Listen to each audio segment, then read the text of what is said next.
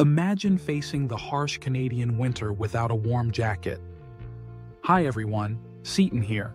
Today, I want to share the story behind my annual clothing drive for the homeless in Toronto.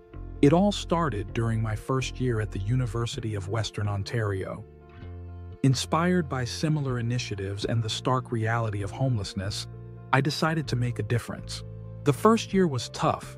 I had no experience and quickly realized that enthusiasm alone wasn't enough.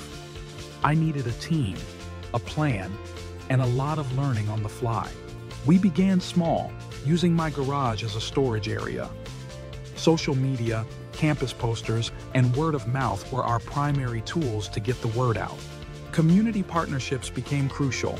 Local businesses and the university offered their locations as drop-off points, easing our storage issues and increasing our reach. Support from local shelters was pivotal.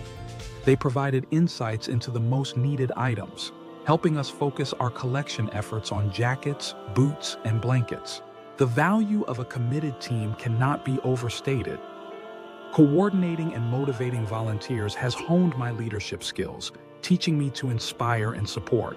To date, we've collected and distributed over 10,000 items of clothing.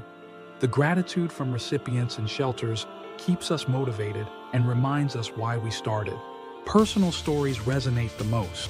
Hearing how a simple pair of boots or a warm jacket provided dignity and comfort during tough times is incredibly powerful. Looking ahead, I envision expanding our reach and ensuring sustainability. Remember, change doesn't always require grand gestures. Start small, stay committed, and let your passion guide you. Here's to making a difference, one warm jacket at a time.